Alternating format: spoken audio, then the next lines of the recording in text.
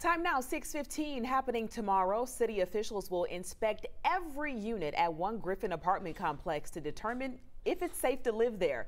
People at the Ava Park apartments have been complaining for months about deplorable conditions, but say they can't afford to go anywhere else. They tell us they've been dealing with everything from pests to not having hot water.